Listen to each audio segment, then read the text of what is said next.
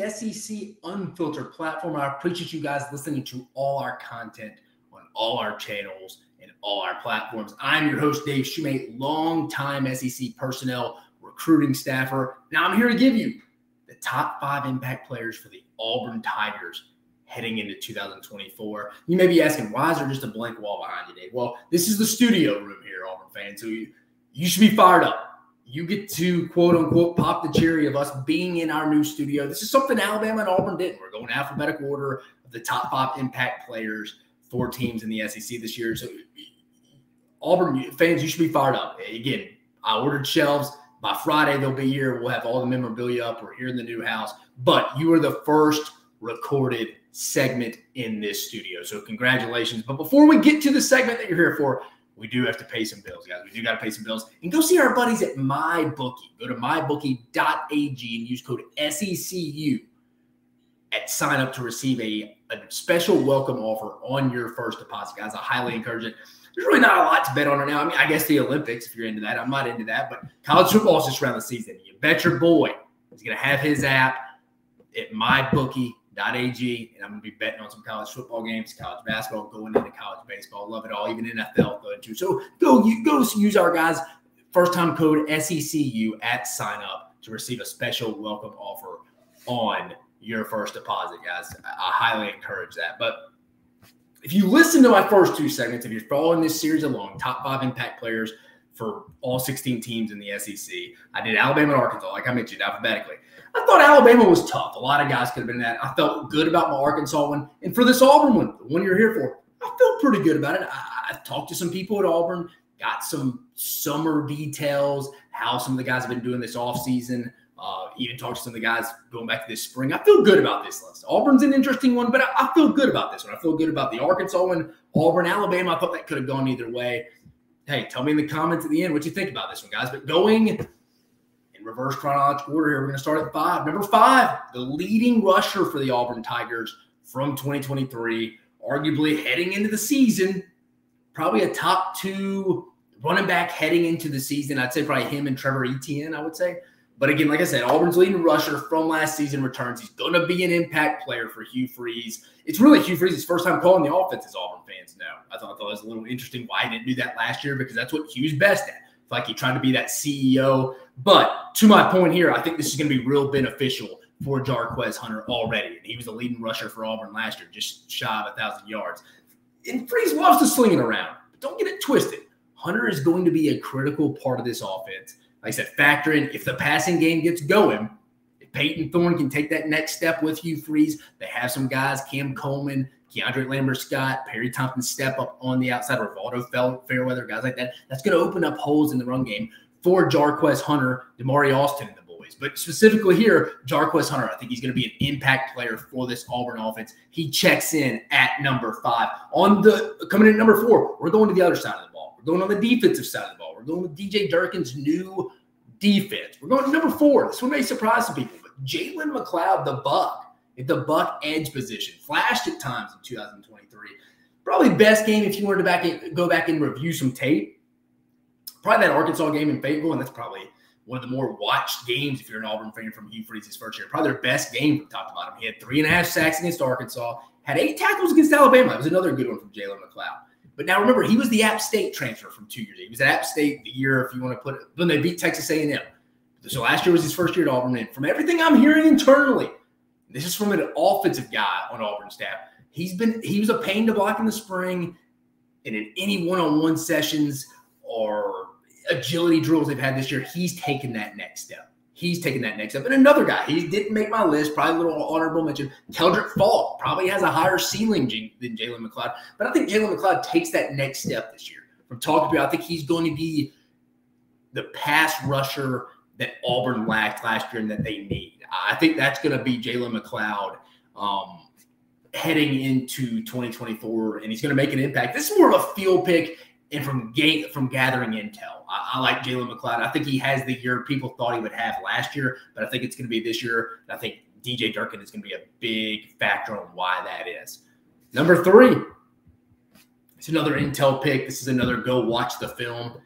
Hey, guys, there's not we always forget about this. Just go ask Tennessee and Josh Heupel about not having a center. Go ask Tennessee and Josh Heupel. I can't give you their initial cell phone, but I encourage you to reach out to them on social media. Why this matters, Auburn fans. And Connor Lew started the last 6 games of the season due to injury last year. Due to an injury, he got 6 straight starts in the year. Guy is a pro's pro, the way he prepares going into games. Ask anyone in that building. Jake Thornton, his position coach, the offensive line. Ask him. Guys on the leadership council is a true sophomore already and has become a leader on the offensive line, if not the leader. He's only gotten stronger, already gotten more comfortable within this offense, the checks that he's going to have to make at the line of scrimmage. I think people underestimate how hard it is to play center. I think you just underestimate. He's just snapping. No, you got someone lined up over you. You're snapping within seconds. You got to get your hands up and adjust him to any kind of different direction, whatever that may be. This is an under-the-radar wild card. I think some people may think this is a little too high, but I don't. I think if Auburn's offense is going to go take that next step under Hugh Freeze made the right call. He's at his best, like I stated earlier, when he's calling the plays. I think it's only going to make Peyton Thorne better. Hey, for Peyton Thorne to be better, it's got to start up front and get the right calls, right checks. That starts with Connor Lew. I think he's that ultimate pro. I mean, maybe one of the better offensive linemen Auburn's had since maybe Braden Smith. I think by the time his career ends, maybe not at the end of this year, but remember, he's going to have another year or 2, probably 2. Like, he's that ahead. I like what Connor Lew's doing again. Braden Smith, I know Braden Smith played guard, but probably the best offensive lineman Auburn's had probably since Braden Smith, in my opinion. He's on track to be that at this point. Some people may be like, this is kind of random. Why would a center be the biggest impact? I think people think explosive plays, wide receivers, running backs, quarterbacks, maybe an edge rusher. I already said Jalen McLeod and Keldrick Faulk, but Connor Lew, I think he's key. He's key taking that next step. He looked phenomenal to end the year. I think he checks in at number 3. I think he is going to be the 3rd impact player for the Auburn Tigers heading into 2024. Number 2, we're going back to the defensive side of the ball. I like how we're back and forth. A little mix it up here. With Arkansas, it was real offensive heavy. But number 2 here, call me crazy, guys. Eugene Asante at linebacker. Got it. Didn't really have the 2022 season he wanted, but 2023 season had a big game against Cal and never really gave up that spot. Led the team last year in tackles with 86. I'm betting that number. Here's my bold take. Hits triple digits this year. I think he has a 100 tackle season this year. Yeah, he's undersized. May not possess the exact NFL size that NFL personnel people look for. But Auburn fans are familiar with somebody like that same position not too long ago.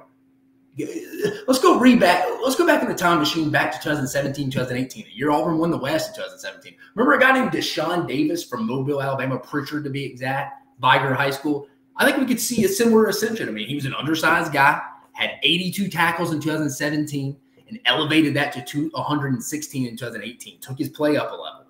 Deshaun Davis is that dude. He's a playmaker, not a big time, not going to go make a living playing professional football. I think he's the linebackers coach now at North Alabama for the Fighting Lions, baby. Shout out Brent Dearman and Brock Caraboa. But he was a productive, very productive college player. Travis Williams, I worked with him. I was his position coach at Auburn. Has nothing but great things to say about him. Also think DJ Durkin is going to be great for Asante as he developed quite a few players in the SEC throughout his career. Just last year, go back to College Station where DJ Durkin was the DC last year.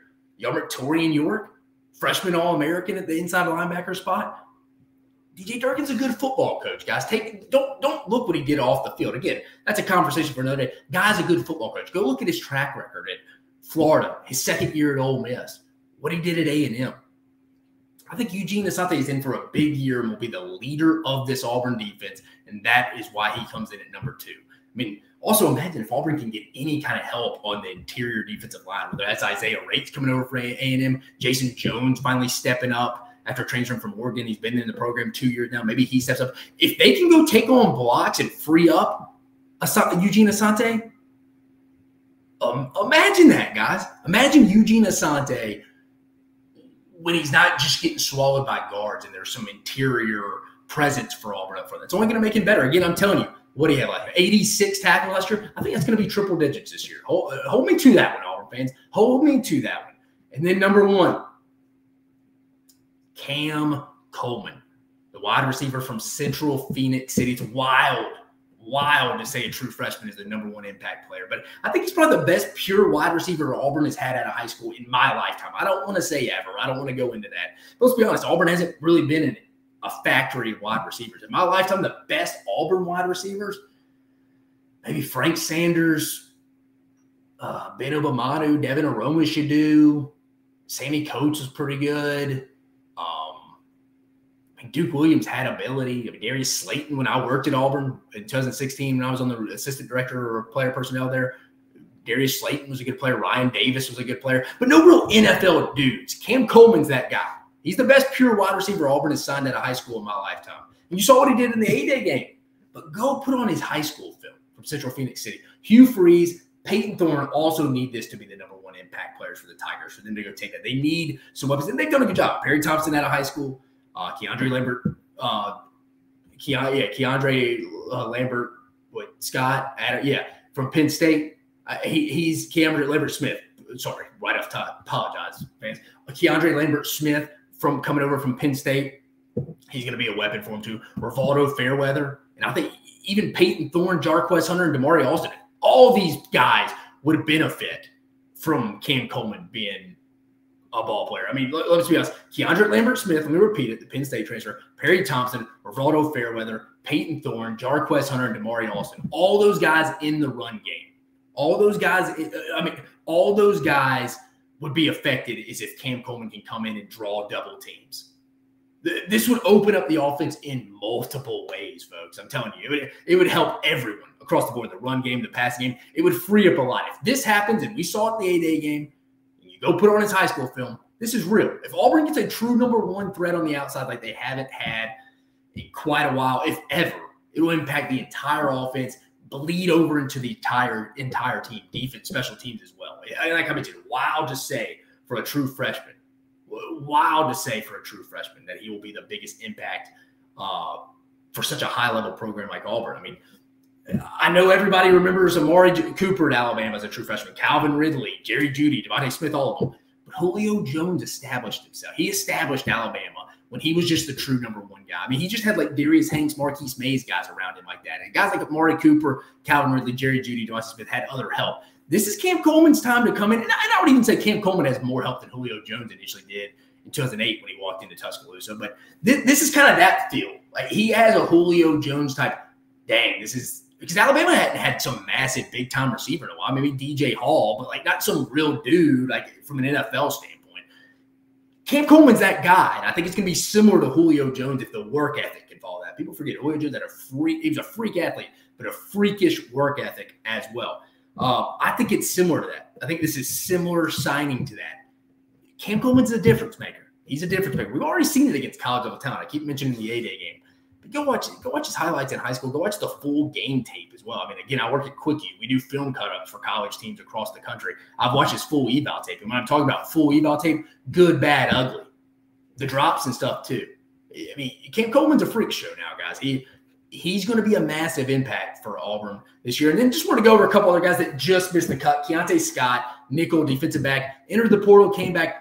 I thought he could be a big impact player for Auburn in the secondary with Coach Kelly, Charles Kelly on the back end. I think he's going to have a big say at that. I like the mixture of him and DJ Durkin together. I thought Keontae Scott could have been target. Peyton Thorne, quarterback, I think he takes it up a level. He's going to be a solid player for Auburn. You can make a case he could be a top 5 impact player for Auburn. Because, again, the quarterback position is the most important position in the sport. It's probably the most important position in all of sports, if you want to be completely honest. You're not going to win a championship in today's football, high school, college, or pro, if your quarterback is not one of your best players. It's just not going to happen. And I mentioned him earlier. Keldrick Falk, another edge guy, put him in that same mold as our guy earlier, Jalen McLeod at the butt position, one of those edge rushers. I think Auburn needs someone to step up from the edge pass rush perspective. But the top 5 impact players for the Auburn Tigers heading into 2024. Coming at number 5, Jarquez Hunter at the running back position, leading rusher last year, has a real shot to take it up another level. Number 4, Jalen McLeod at buck. This is intel and feel coming off the tape. I think he has a year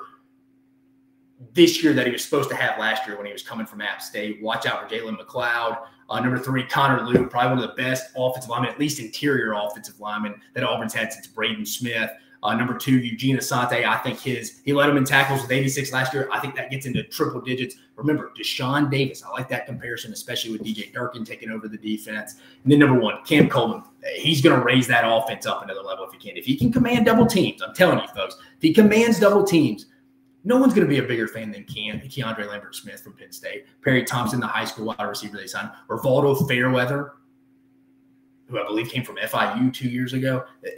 that kind of, and even Peyton Thorne in the run game, Peyton Thorne in the design run game, Jarquez Hunter, Damari Alston also in the backfield. It helps everybody. And like I said, it helps the defense. They're not on the field as much anymore. Special teams helps them as well. It helps everyone across the board. But guys, I appreciate you joining me on this segment of who are the top 5 impact players for the Auburn Tigers and Hugh Freeze heading into 2024. I'm your host, Dave Shumate. Go like, subscribe, hit the notification bell. Get in the comments, guys. Tell me where I was wrong, where I was right, who you would add in there. I felt pretty good about this list. I felt like it was a well-versed list across the board. It just wasn't explosive skill guys, quarterback, wide receivers, and running backs. I know my number 1 guy is a wide receiver, but it's in a big position that Auburn needed help. They hadn't had a great receiver in a long time, and you saw that last year with Peyton Thorne. So, guys, I appreciate you joining on this segment. Keep following us on the rest of the segments. I know this is Auburn fans probably I'm not going to follow anymore after this one. I just wanted to see what you said about Auburn, but I encourage you to go self-scout, find out who some of the better opponents are on Auburn's upcoming schedule, guys. But again, I appreciate you joining us on this segment. Again, I'm your host, Dave Shumate. You have a phenomenal evening.